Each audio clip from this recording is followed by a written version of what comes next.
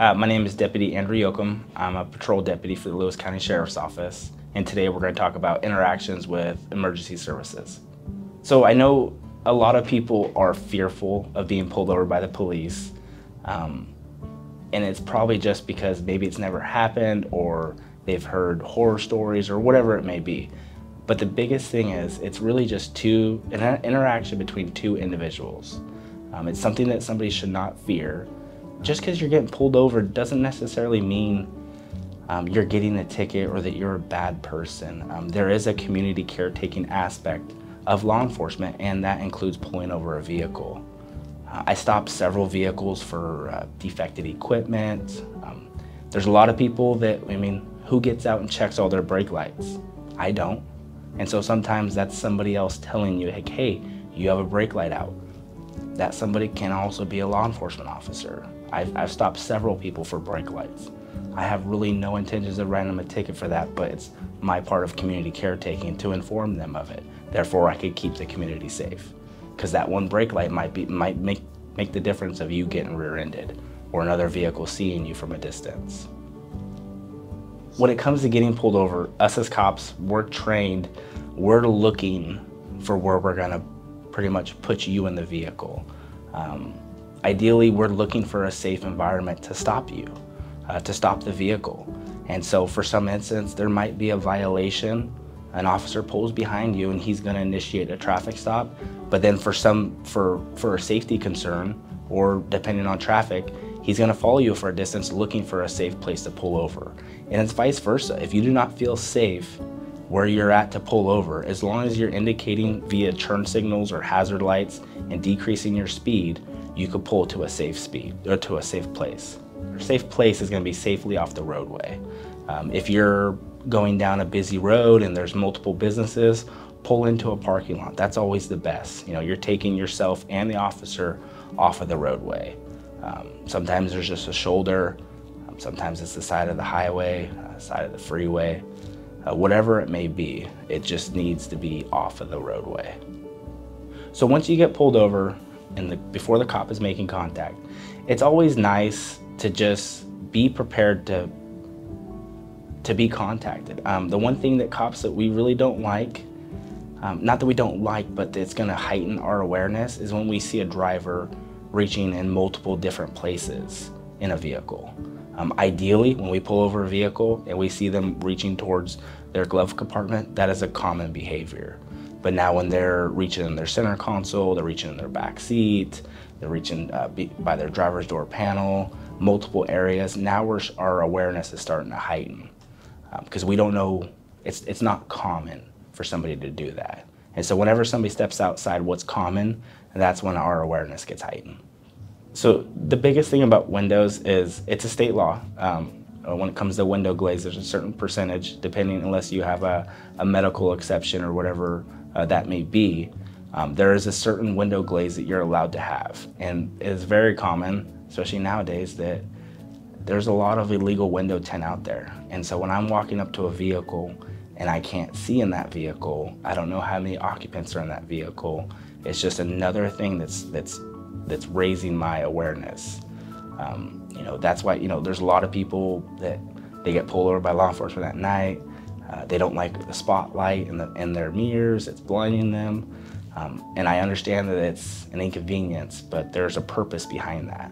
It's a purpose to where hopefully, you necessarily can't see us. Not that you have ill intentions against us, but in the one case that person does have ill intentions, it's gonna help protect us. No person has to roll down their windows, but it's gonna put you in the right step of having a good contact with an officer. Because I'm gonna see that and I'm gonna greatly appreciate it. And I'm gonna come up and I'm gonna tell you, hey, I really appreciate you rolling down your windows. You can roll them up if you'd like. Therefore, you don't have to be in the rain or in the cold or whatever it may be at the elements. But it's definitely gonna let me know as the officer that you do not have ill intentions towards me and you're trying to let me know. So the first thing that I do when I contact anybody in a traffic stop is I introduce myself and I give an explanation of the reason for the stop. And then after that, you're gonna be required to provide 3 documents, and this is with every traffic stop. It's gonna be your driver's license, the vehicle registration, and valid proof of vehicle insurance. So I'm gonna take these documents, I'm gonna go back to my car, and I'm gonna check the registration, I'm gonna check your driver's license, and I'm gonna ensure that the insurance you provided is current. Most of the time with your vehicle insurance, I'll do this at the vehicle with you and I'll hand it back. The biggest thing we run into is people not having current proofs of insurance or their current vehicle registration. There's been multiple times where they get a new registration every year and they keep each one, and then they're digging through trying to find the right one. I always tell people, it's like, once you get that new one, shred your old one. Insurance, usually they're only good for every 6 months. So making sure you have current, it has to be current vehicle registration. And if you have it on a mobile app, I always suggest people, hey, on your mobile app, take a screenshot of it and keep that in your phone. Because there's gonna be a time, especially with us out in the county, we're gonna stop you in an area where you have no cell phone service, but it's still gonna be a requirement to you to provide that proof of insurance. After I take your documentation, there's obviously some, depending on what the reason for the stop was, whether there's a traffic infraction or an actual crime, whatever it may be, I'm gonna come up, I'm gonna provide you your documents back, whether you get a verbal warning, a written warning or correction notice, or an infraction or a criminal citation.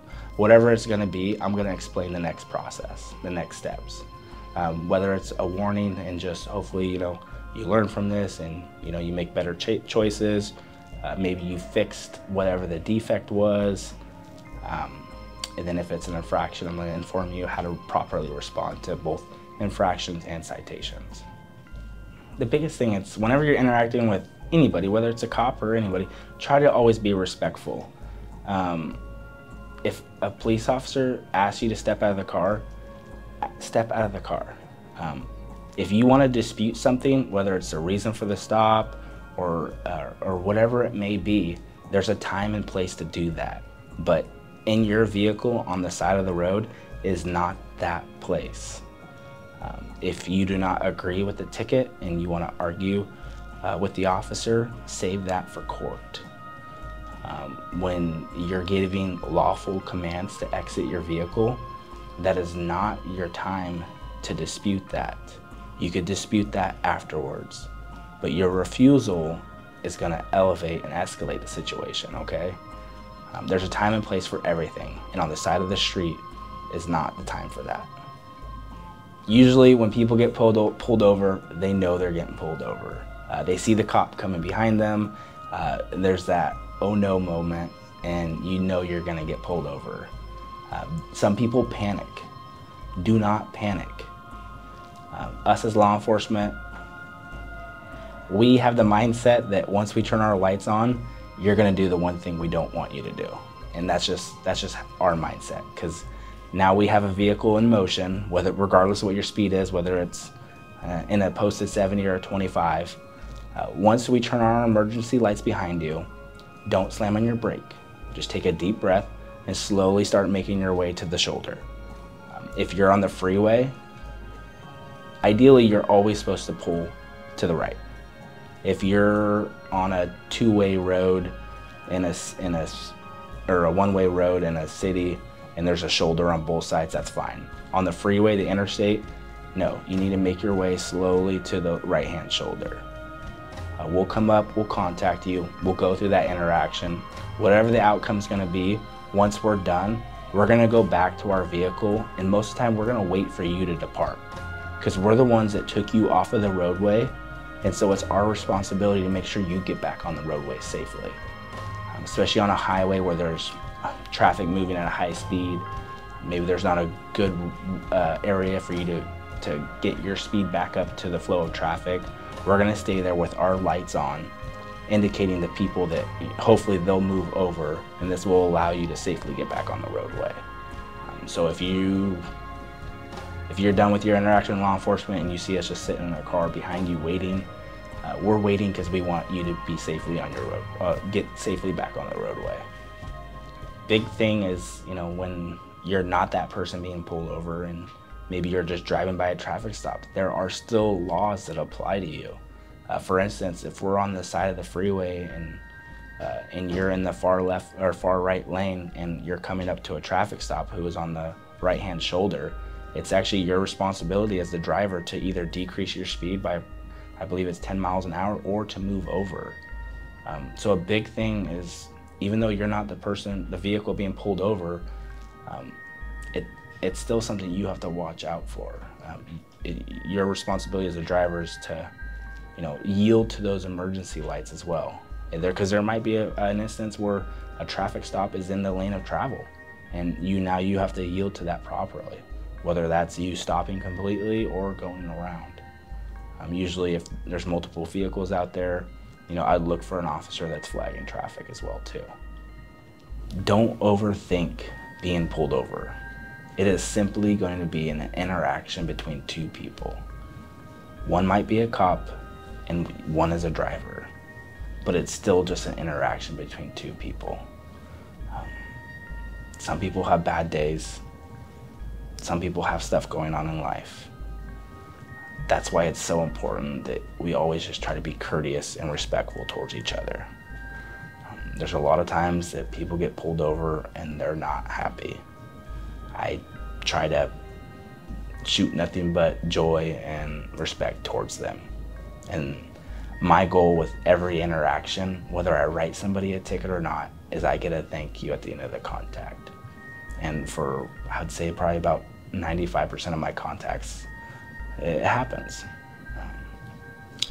Some people, have told me that they really appreciate my courtesy, because at the end of the day, it's just two people having a contact. That's all it is.